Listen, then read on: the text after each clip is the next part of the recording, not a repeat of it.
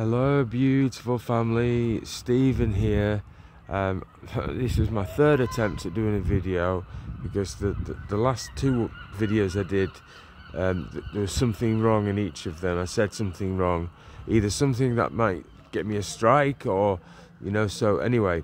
So it's the 23rd of August in the year 2023 and Jesus Christ is coming. And we're living in the final moments of the end of this age.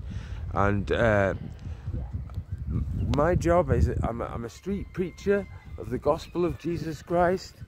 I'm a street preacher of the way that leads to everlasting life. That if you believe that Jesus died on the cross for you, the Bible says we have all sinned and we all need forgiveness of sin. We all come short of the glory of God. So just be humble, just be honest. So yes, of course I have sinned. Most of us have committed sexual immorality. Sleeping with somebody when you're not married to them. Whatever. Pornography, whatever. Most of us have lied. Well, we've all lied. Probably majority of us have stolen. We've all done things. The Bible says is worthy of death. The wages of sin is death, but the free gift of God, which God wants to give you, He wants to give it to everyone, according to His word, is eternal life through Jesus Christ, our Lord. Right? For everybody that believes, it doesn't matter who you are, what you've done. If you will do that one thing and believe the gospel, you'll be saved. The gospel is that Christ Jesus died on that cross for all our sins, according to the scriptures. Your lifetime of sin it is that God will remove as far as the east is from the west when you believe this gospel message found in 1 Corinthians 15, 3 and 4. And Christ died for our sins. He was buried and rose again from the dead on the third day, according to the scriptures. And you believe that in your heart, call upon Jesus and you will be saved. Doesn't matter what you've done. It doesn't matter what you're doing or what you've done. If you will repent and change from your unbelief and believe the good news that there is everlasting life through Jesus Christ our Lord, for everybody that believes.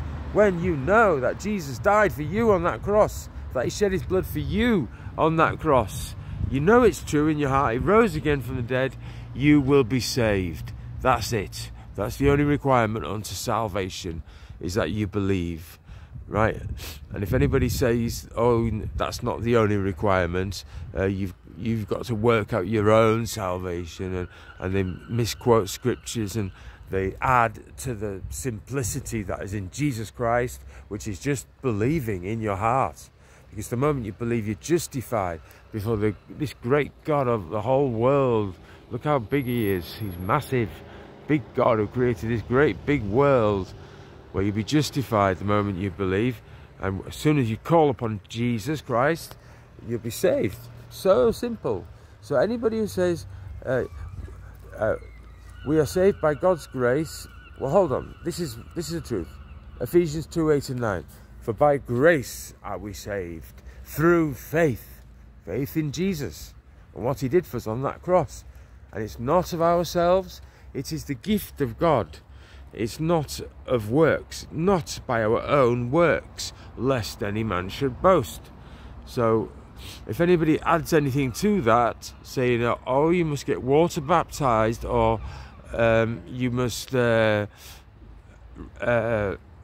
repent from every sin to maintain your salvation, and you must keep up the good works, otherwise you might lose your salvation. They say anything else than just believe, then turn away from them people, because they're not teaching correct doctrine. Because God loves His people, right? He wants all to be saved. God is His mercy is on the wicked and the righteous, and He wants all to be saved. He's made it so simple. He wants all to be saved, and all can be saved, like the Bible says. Even if you committed murder of 100 people, and then that person committed all those murders, repented and believed that Jesus Christ did that died for all his sin on the cross and rose again from the dead, that person would be saved, because the mercies of God are above the heavens, right? The heavens are way up there, past that sun, right? And God's mercies are above the heavens, so all can be saved.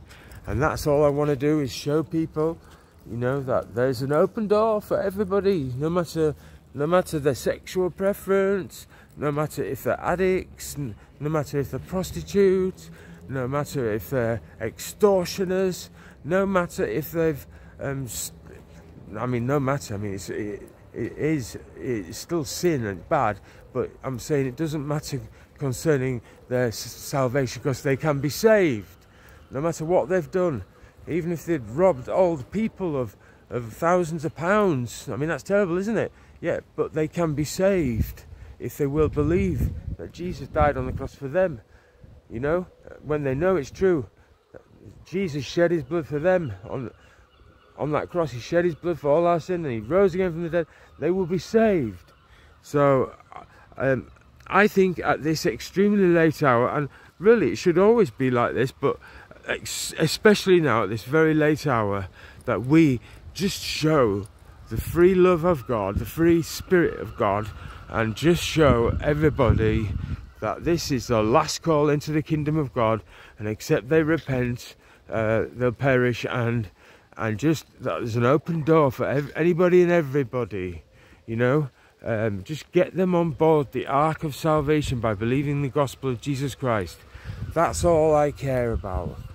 Afterwards, if they're living a sinful lifestyle, afterwards, Holy Spirit will convict them to righteousness. And another thing is that, you know, a lot of people, when they become born of God, born again, when they're saved, when they believe the gospel of Jesus, not everybody is delivered. Some are delivered straight away from their every sin, you know, sinful lifestyle that they're leading. But for others, it might take some time. It might be a bit of a process of, you know, because some lifestyle choices that we make are difficult to break, you know. For example, a lesbian woman or a gay man, you know, they're both married and they both come to the Lord, you know, and born again. They find out that what they're doing is wrong and breaking the law of God. You know, it might be difficult for them at first to make that decision to, you know, split up because they're living in sin. So, you know, or an addict, an alcoholic, it might be difficult. Well, it will be.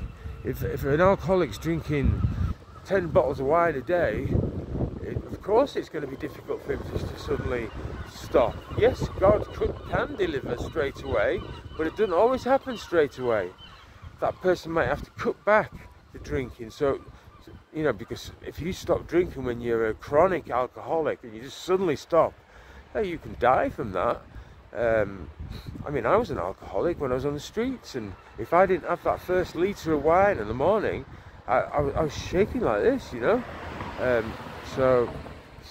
You know, they can become ill by suddenly stopping it. Anyway, let me just say a prayer. Dear loving Heavenly Father, all glory to you, Jesus Christ. Oh, have mercy on us, Lord God. We love you and we bless your holy name. I'm asking you, Lord God, that you bless all who are watching. And if there's anybody watching who hasn't believed, I pray they will be courageous and bold and take that step of faith and lay hold of their salvation and their eternal security and make sure they go into heaven, Lord. I pray you bless everybody watching in Jesus' mighty name. Bless them and keep them in perfect love, which casts out fear. Make thy glorious, beautiful face shine upon them, Lord Jesus, for your glory's sake. Lord God, lift up the power and beauty of your countenance upon them. Heal them in the name of Jesus. Strengthen their hearts, strengthen their faith in the name of Jesus Christ. Lord God, lift up the beauty of your countenance upon everyone watching in Jesus' mighty name, Lord God, and confirm to them that we are in the final moments of the end of this age. Lord, pour out your revelations, dreams and visions upon all who are watching in the name of Jesus Christ. Thank you, Lord God. Thank you for answering. All glory to King Jesus Christ, the Lord Jesus Christ. Amen. So family, yeah, I'm thinking of, well, I'm going preaching tomorrow. God willing. I always have to say that, of course, but I think the Lord's putting it on my heart to go preaching. I'm not sure if Brother Rob can come with me tomorrow, or Brother Steve, I'm not sure. I actually feel like, you know, sometimes I do like to preach on my own. I might just go to one of the resorts tomorrow, if it's sunny, you know, nearby resort, I mean, and just preach there on my own. I don't know, we'll see.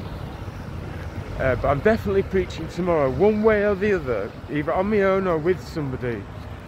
Because even on my own, yes, I haven't got somebody to give out the gospel tracts and to pray with people, but the word of the Lord is quick and powerful, sharper than any two-edged sword, cutting into the hearts of people. It exposes us for what we are. Sinners in need of a saviour. I'm chief sinner, you know. So anyway, I'm not promoting sin by saying that. No, before anybody says. Sin can grieve our Holy Father. Yes, we are forgiven our lifetime of sin when we believe. And if that wasn't the case, there wouldn't be anybody in heaven, I'll tell you. Because there's sins of commission and sins of omission. Sins that we know that are sin, and then we do sins that we don't even realise, you know, that we're not even getting conviction or recognise that we've done, but we've broken God's commandment, you know. So what was I saying anyway? Well, just all can be saved, and that's all that matters right now, is that people get on board the ark of salvation and believe before it's too late, before they're left behind. They witness all these people vanish in the rapture, and then sudden chaos, anarchy, destruction shall come upon this world, and they shall not escape.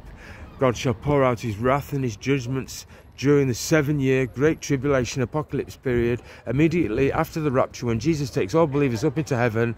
It's going to be absolute chaos. Don't be left behind. Be one of the ones who are going up to heaven. Just simply believe the gospel of Jesus Christ in your heart, and you'll be saved and taken up to heaven in the rapture. I've got to go before it reaches 13 minutes. I love you all, family. Please keep praying for me. Thank you. I love you all. God bless you. See you in the clouds. Hallelujah.